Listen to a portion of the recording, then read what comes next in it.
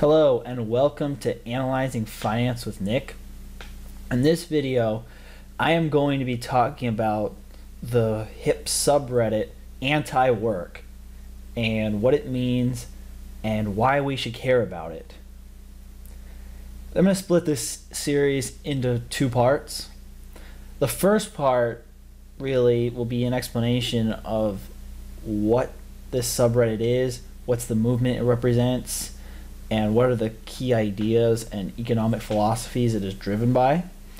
And then in a second video, I'm going to do my opinion on why this matters and what are the longer term socio-economic consequences of such a movement and whether I believe it'll actually gain any traction beyond the internet.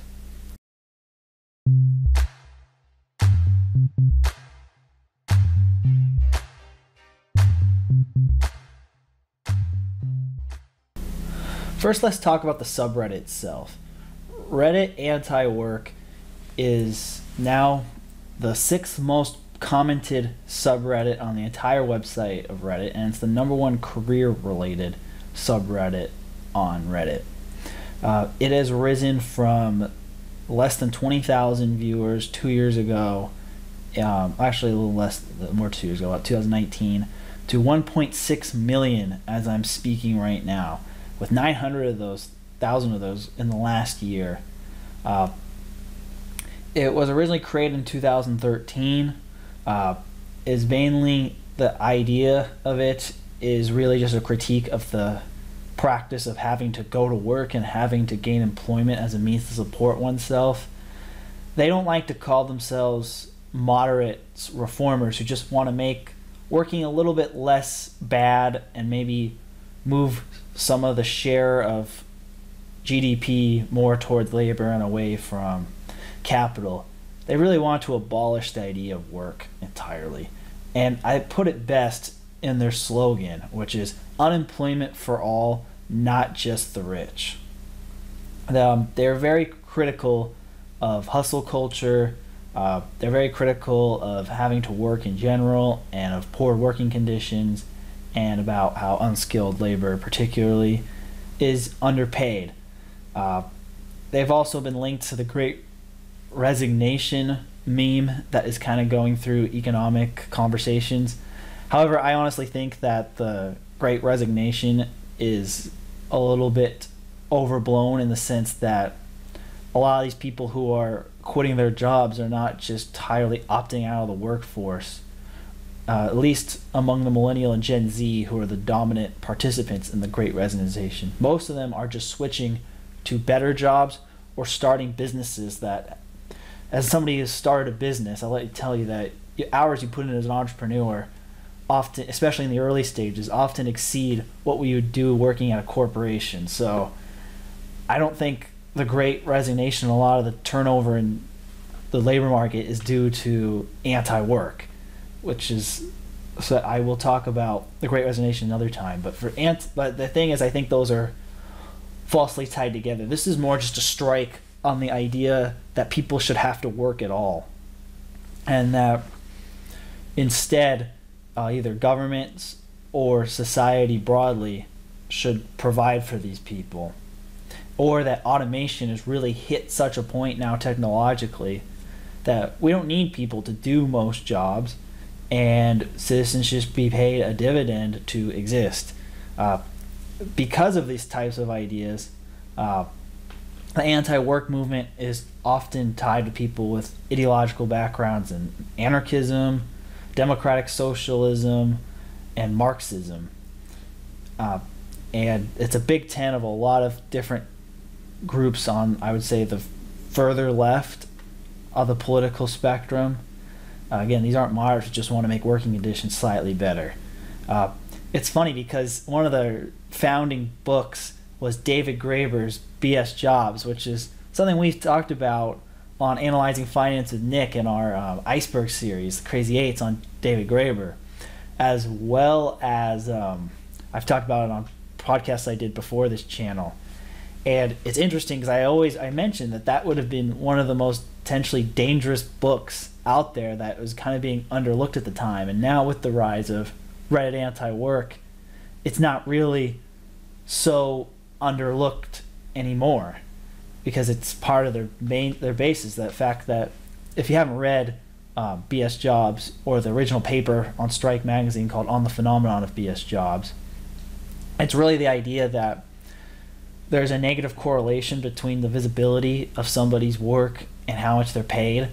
And a lot of jobs, and especially in middle management and corporate America, are created to fill a socio-cultural role and a place for educated people in society more than they actually add to productivity. The reasons why, if you want to, I'll have a link in the description, my discussion on David Graeber. And so there's really their idea is that they want to stop working. And if they have enough people to stop working, they can use that as collective power to disrupt the system. It's been pretty widespread that it's influenced some things, such as the recent Kellogg labor strike. I've heard stories over the grapevine that a lot of employers are now afraid of showing up on Reddit anti-work based on the way they've treated their employees. So maybe it will cause some better behavior in terms of just treatment on a micro level of employees among smaller businesses and large corporations. And it also has a lot of tie-ins with China's lying flat movement, which is a similar idea, except it's less ideologically aligned in terms of the politics of it. It's just that the costs of getting ahead by traditional society in that country are way higher than a recent college graduate can expect to make over the first 20 years or so of their career. And so as a result, they're opting out of conventional things such as marriage or buying a house or spending or even working, and just doing enough gig work to support themselves, keep a roof on their head and feed themselves and play video games. And the Chinese government has responded aggressively to these concerns. And I think that lying flat is the American version of this. Like, on the macro level, I talked about their various ideological bents, but on the micro level, their solution is similar to lying flat, in the sense that the goal is to minimize the amount of work over one's lifetime. You can use a combination of maybe the gig economy and or living in cheaper arrangements and just consuming less, and therefore you don't really have to work anymore, or you have to work a lot less than you would if you had higher expectations for consumption. The example that epitomizes this is the founder of the movement herself, Doreen Ford. And what she did is that she basically worked a series of retail jobs and didn't like them, and so she quit and did a dog walking business and works just enough hours to cover her costs, and otherwise lives a very simple lifestyle and doesn't have to work and works a lot less hours. I mean, due to technology and a more open market for certain skilled labor, you could theoretically make the same amount of money and reduce your work hours if you price your services and product in a way that allows for more efficiencies. However, the thing is that if you take this to the furthest extreme, there's a lot of longer-term structural economic concerns. And that is really what the anti-work movement's goals are. Other books in their library include Karl Marx's Wage Labor, Gains and Capital, Bertrand Russell's In Praise of Idleness, and Paul Lafarge, at least I'm pronouncing that correctly, The Right to be Lazy.